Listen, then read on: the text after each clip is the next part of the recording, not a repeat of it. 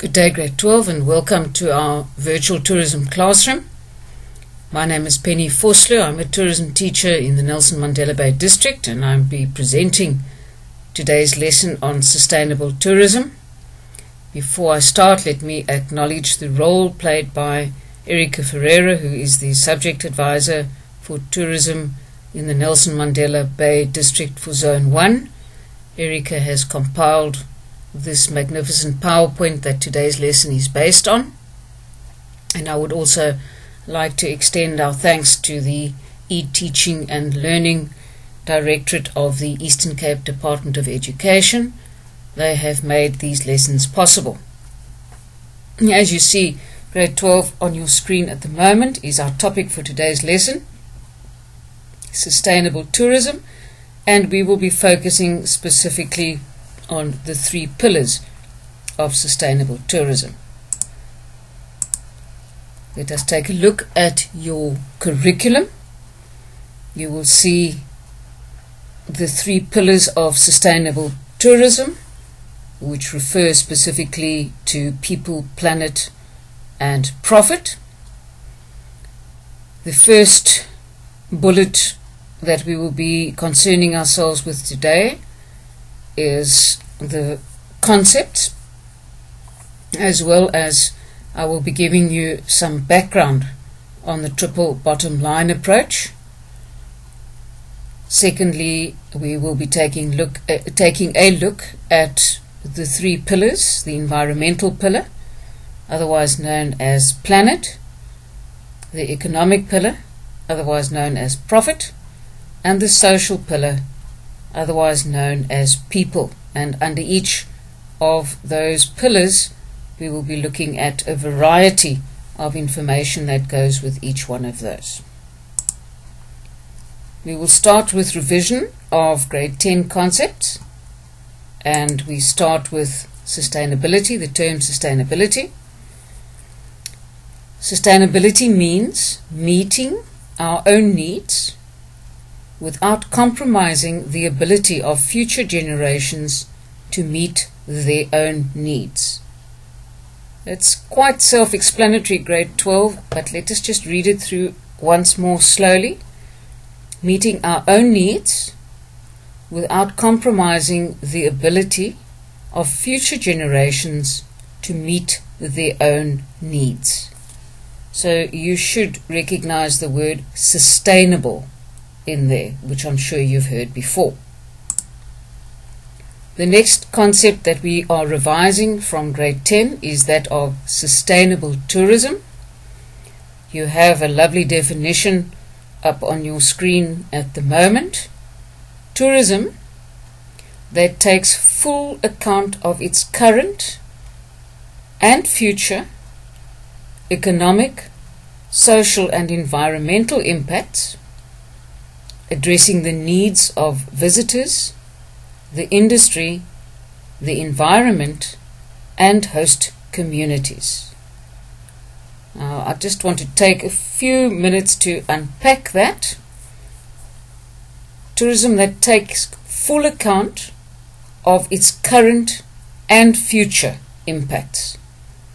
So, sustainable tourism takes into account the impact that it is presently having, as well as what it could possibly have in the future, specifically with regard to its economic impact, its social impact, and its environmental impact.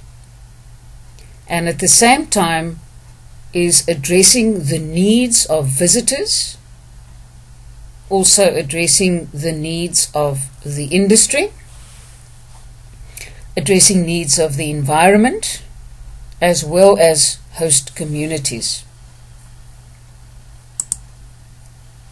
Now, you will also remember in Grade 10 you learnt about a carbon footprint. A carbon footprint is the total amount of greenhouse gas emissions that a person, organization, event or product has produced in a given time frame. Greenhouse gases, of which CO2, which is carbon dioxide, is an example, contribute to global warming and climate change.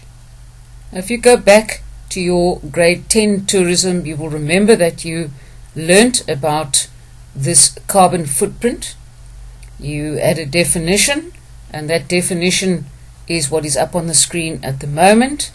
It's all about the greenhouse gas emissions, the carbon dioxide, that a person, organization, event or product produces, which then has an influence on the earth around us, and that influence contributes to global warming and to climate change. Okay, now we will take a look at our matric work, the 3 pillars of sustainable tourism: people, planet and profit. And those are all interlinked with each other, and at the end of the day ensure sustainability. For a start, we'll look at the concept and background of the triple bottom line approach. The triple bottom line refers to the 3, that's where the word triple comes in. So it refers to the 3 measures of business performance. So the first measure of business performance is the economic measure, which we refer to as profit. The second is environmental, which we refer to as planet. And the third is social, which we refer to as people.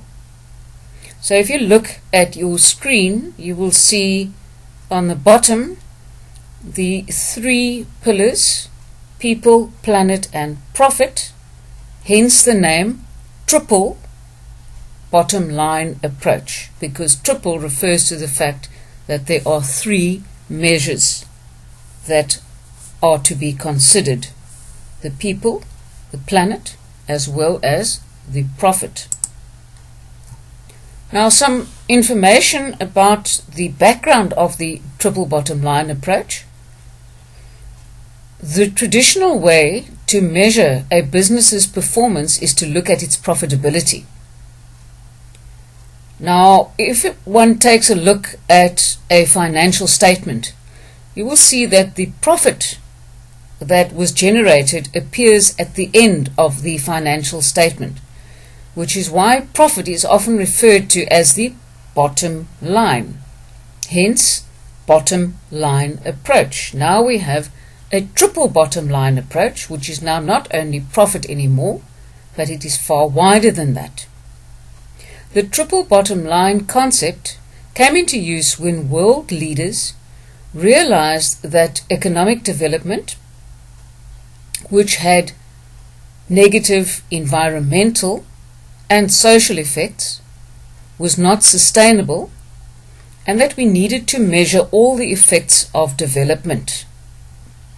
Therefore, a company's performance not only depends on how much money it is making, in other words, the margin of profit that the company is generating, and it doesn't only depend on considerations such as job creation, but also on the effect that that company or business has on the social and the natural environment. Now, I just want to spend a little bit of time unpacking this with you, grade 12. You will see that in the past, the focus was on economic development, and that economic development had negative effects both on the environment and social effects, and that type of economic development was therefore not regarded as sustainable, and therefore all of the effects of development had to be taken into account. And that is why when measuring a company's performance, we don't only look at how much money the company is making or other economic considerations, we also need to take a serious look at the effect that that company or business has on the social environment as well as on the natural environment. So there you have your 3 pillars that are called the 3 pillars of sustainable tourism. Just a little bit more history and background here. King 3. Now King 3 is the code that regulates corporative governance in South Africa. King 3 requires companies to report on their performance in terms of 3 aspects. And yes, you were right, those are economic, environmental and social. So when any company or business in South Africa has to report on their performance, they will not only do it in terms of the economic pillar, but also in terms of the environmental and social pillars. We will start by looking at the environmental pillar, and what we are focusing on here, grade 12, is good environmental practices, because these are vital for a successful tourism business to protect the natural environment. So we have a tourism business that needs to protect the natural environment, and that is done through good environmental practices. And we will be taking a look at a variety of these environmental practices, starting with resource management. Now you'll see as we go through the rest of the PowerPoint, each slide refers to a specific environmental practice and has also been illustrated with some lovely images so that it makes it easier to study the content of sustainable tourism. So when looking at resource management, the first aspect that we are focusing on is that of energy. And how do we conserve energy? Firstly, by installing energy-saving light bulbs in buildings. We can also install renewable energy sources, solar panels. We should be encouraging guests to switch off lights and also any electric apparatus that they are perhaps using when they are in their rooms. They must switch them off when they leave. And another way of conserving energy is to turn down the temperature of the geyser. In that way, the geyser will not have to use such a huge amount of energy to warm all of the water. So there on your screen, grade 12, you have 4 strategies that assist any tourism business in managing the energy usage so that it is limited and that business can then be sustainable. The next resource management that we will be taking a look at is management of water. Again, some lovely images on the screen to help you to study this work. Firstly, find and repair all leaks. Convert to water efficient flush toilets. Encourage guests to shower instead of taking a bath. Encourage guests to reuse towels instead of washing and replacing them daily.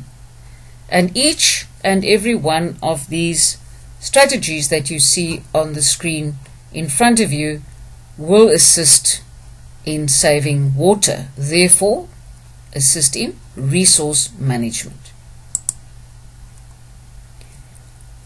Then we take a look at waste management, which is the 3 R's, and you see them on your screen on the left hand side: reuse, reduce and recycle. On the right hand side of your screen you will see that each of those is unpacked, and we are given ways in which we should be reducing, reusing and recycling. If we reduce, that means we must make less the amount of resources that we use. So if we are to reduce, we must use less, buy less and avoid waste. So instead of printing documents on paper, we should rather read them electronically. If we buy supplies in large quantities, it will assist in reducing the amount of packaging that is used. If we use tap water instead of bottled water, we will reduce the amount of plastic that we use. And obviously by taking shorter showers, we are going to reduce the amount of water that we use. By reusing, we mean use an item more than once. So instead of buying a plastic bag each and every time you go to a shop, rather you reuse those plastic bags. Instead of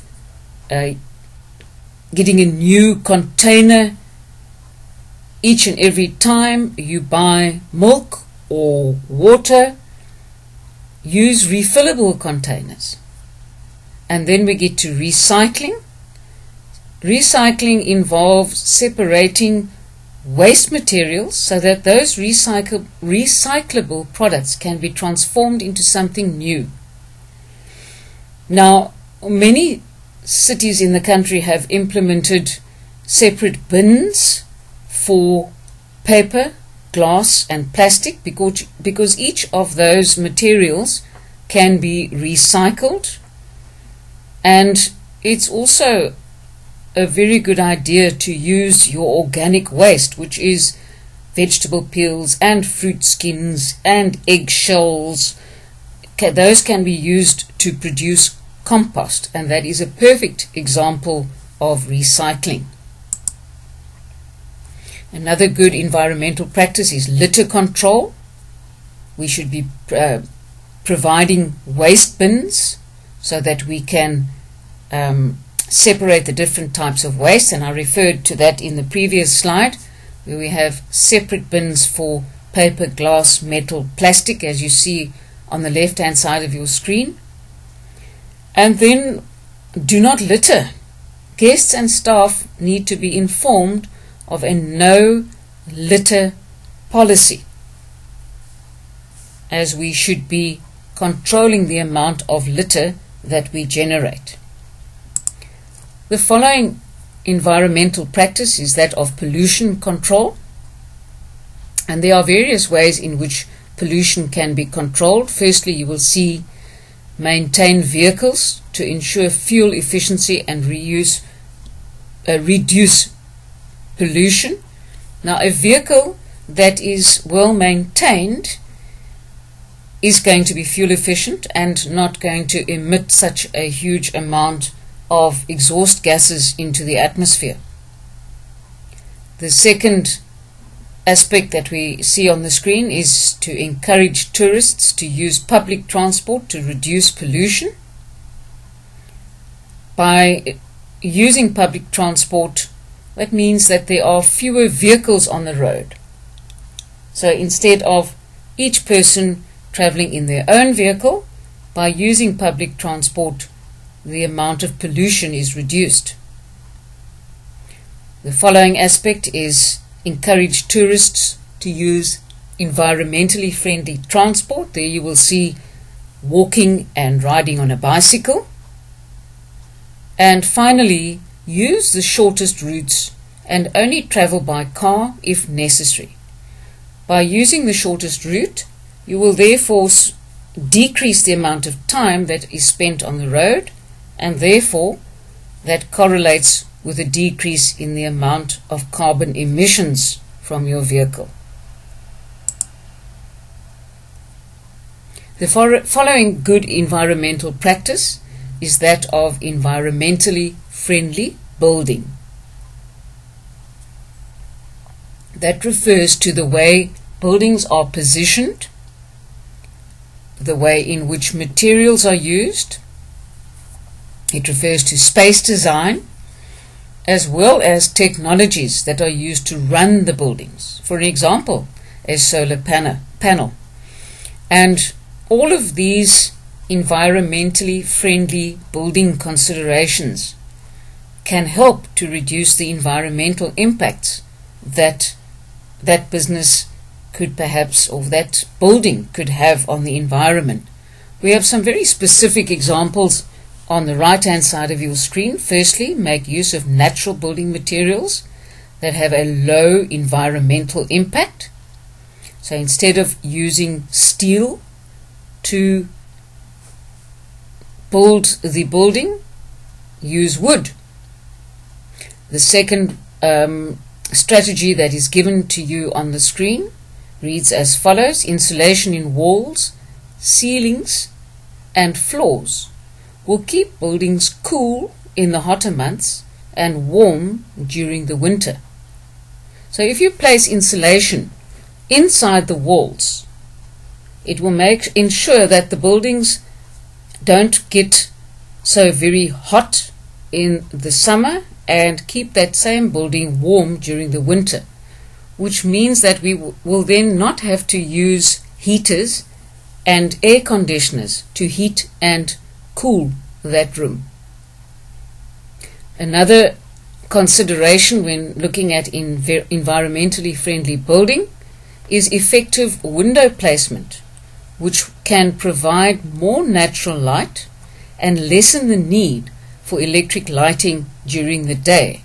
So a big strategically placed window that catches a lot of sunlight can save a lot of electricity, because then it won't be necessary to switch the lights on during the day. The following that refers to good environmental practice is the promotion of indigenous flora and the control of alien invasive plants in grounds and gardens. Tourism businesses should conserve and plant indigenous species as they use less water. Now perhaps we should just spend a few seconds here to make sure we understand the term indigenous species and alien invasive species. An indigenous species is a plant species that is indigenous or endemic to a specific region. In other words, that is where it has always grown. An alien species or an alien invasive species is a plant species that comes from a different area. So a plant species that is indigenous to a specific area uses less water.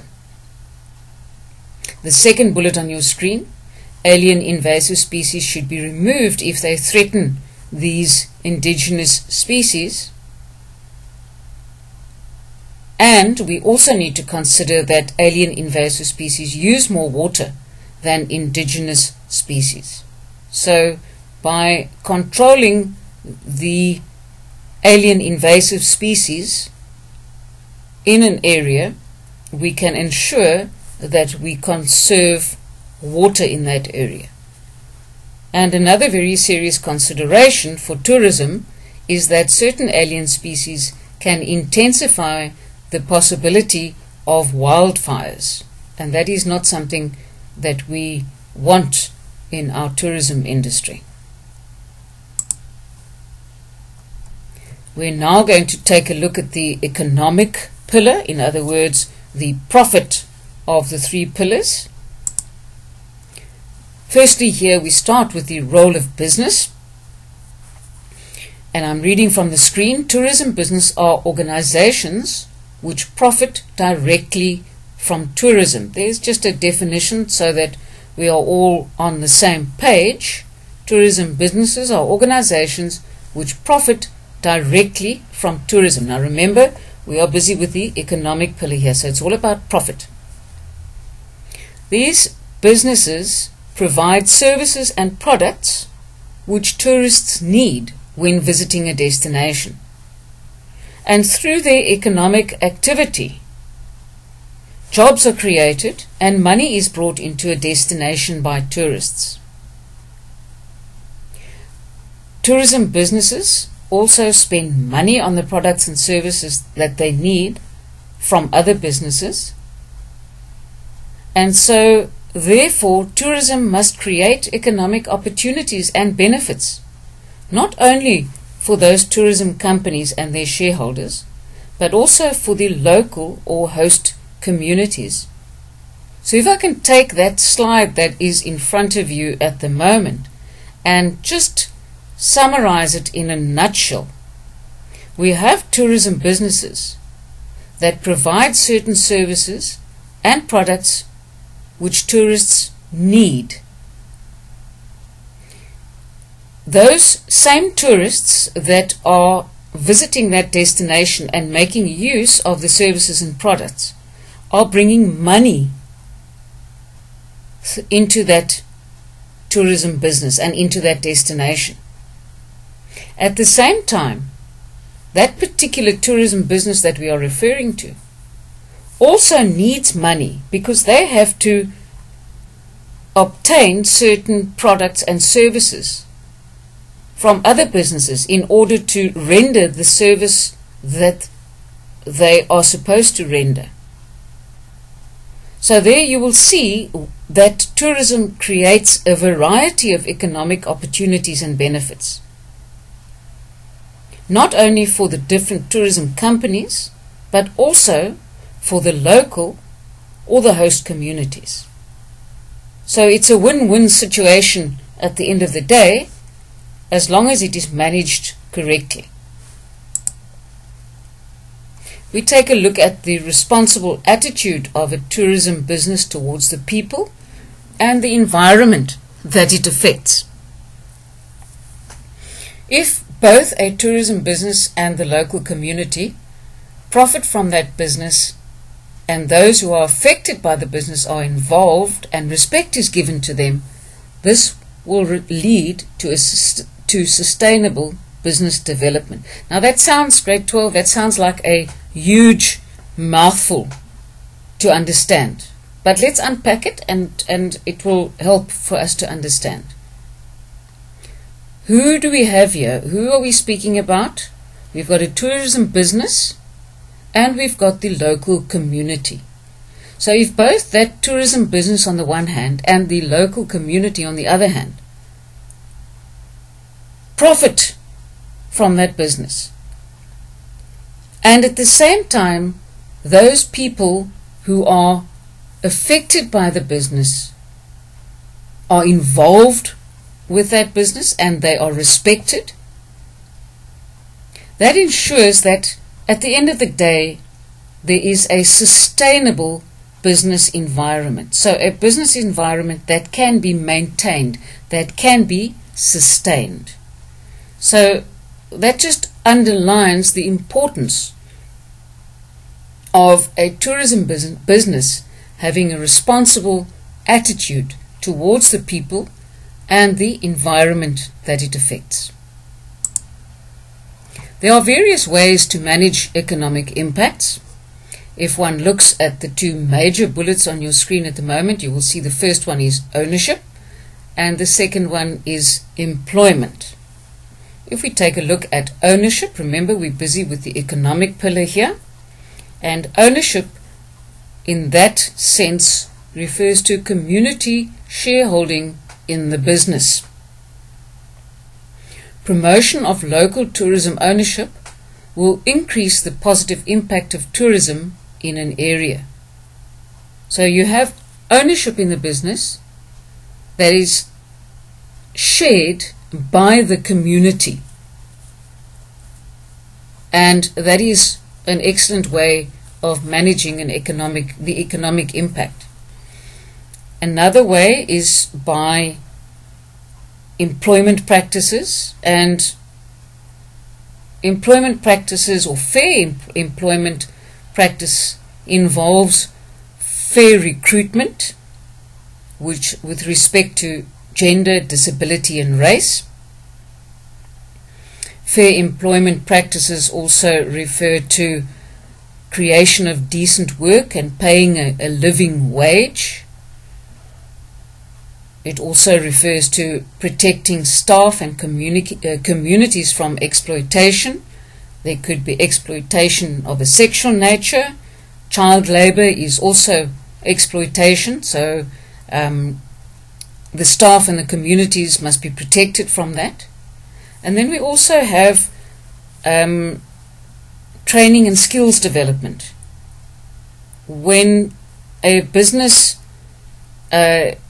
is practicing fair employment, they should be supporting staff in attending training courses so that the staff members can receive formal certificates, which means that they are gaining certain skills, and those skills will stand them in good stead in the future. On-the-job training is also part of employment. There you give people training in aspects of their job, not by sending them out to different courses, but while they are on the job, ensuring that they obtain the skills that they require. Then grade 12, we're going to take a look at ways to manage economic impacts, and we have on our screens local procurement and broad-based black economic empowerment. Local procurement refers to buying locally manufactured products, whereby a tourism business purchases the products that they need for their tourism business to operate. They purchase those products from local manufacturers instead of purchasing them from further afield. So that goes without saying that local suppliers should be used as far as possible, because this results in a positive multiplier effect. And that positive multiplier effect then means that money is spent and respent in that same area, which prevents leakage. Economic leakage is the term that is used to refer to money that is generated in a specific community but then goes out of that community, is spent outside of that community. So by having local procurement, this prevents the leakage of money. If we take a look at broad-based black economic empowerment, otherwise known as BBBEE, this is a government policy which seeks to redress the economic exclusion and marginalization of black South Africans under apartheid.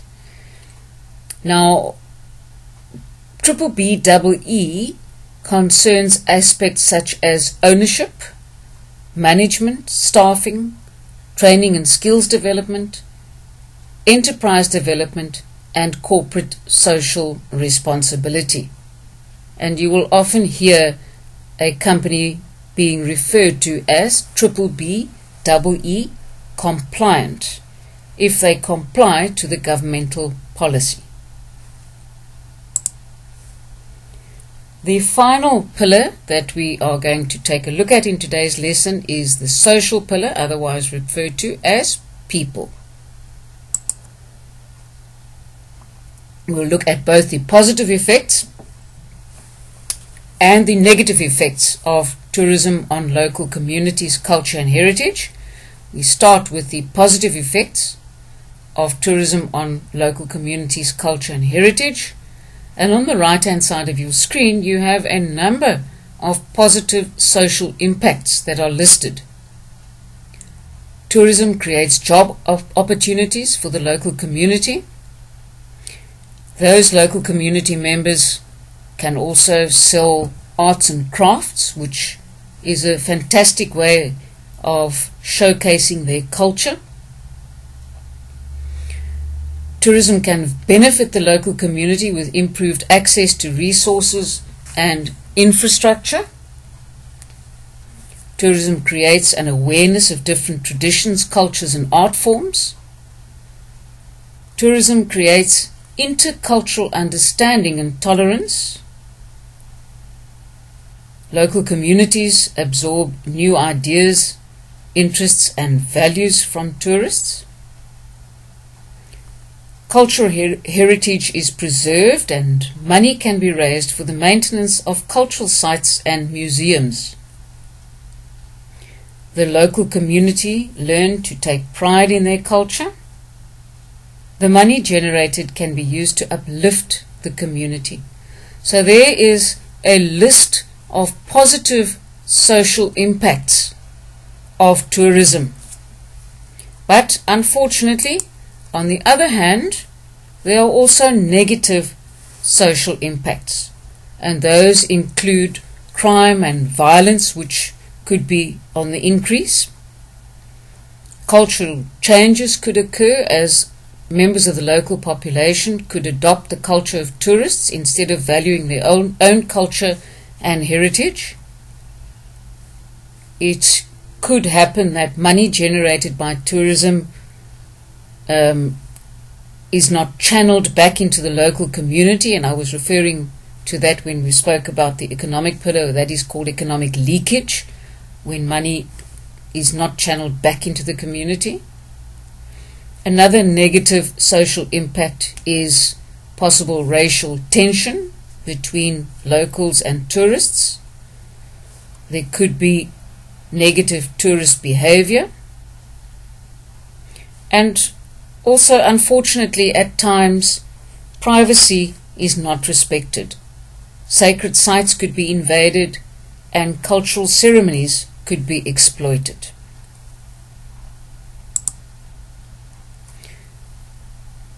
Then grade 12, as part of the social pillar, we will also take a look at the term CSI, which stands for Corporate Social Investment. Now, corporate social investment, as you can see on your screen, is the voluntary support businesses give to the communities that they operate in. Most companies have a CSI, corporate social investment policy. It is, however, voluntary for companies. They don't have to have it. But it refers to the support that that business gives back to the community that the business operates in. Now, that support can be financial in nature, or it could be non-financial. Examples of financial support would be with regard to healthcare, funding of sport and recreation facilities, funding of education and youth empowerment programs. Whereas, on the other hand, examples of non-financial support could be where you have company representatives doing volunteer work in the community, or a company giving a donation of equipment or furniture, or perhaps even running a feeding scheme for members of the local community. Okay, grade 12, that brings us to the end of the sustainability lesson. As has become the practice, I'm going to take a look at an activity that comes from an old exam paper. This particular one comes from November 2016. Let's read it together. Study the information below and answer the questions that follow. Sustainable tourist accommodation. This particular example is based on the Starlight Hotels Group. It reads as follows: the Starlight Hotels Group takes the sustainability of their hotels very seriously. The group ensures sustainable practices by reducing costs, being more energy efficient and less wasteful. Tourists may also choose the no cleaning green option when they book accommodation at the hotel. Now, that option means that the hotel room will not be cleaned or serviced for 3 consecutive days during the guest's stay. Now you may think that is strange, but let's see why the hotel has a practice of this nature. Question 1. Identify one way in which the information above, in which the Starlight Group practices each of the following pillars of the triple bottom line. So what the examiner is doing here is giving you the pillar, and you are required to go back to the case study or the scenario and identify one way in which that particular hotel group practices the environmental pillar.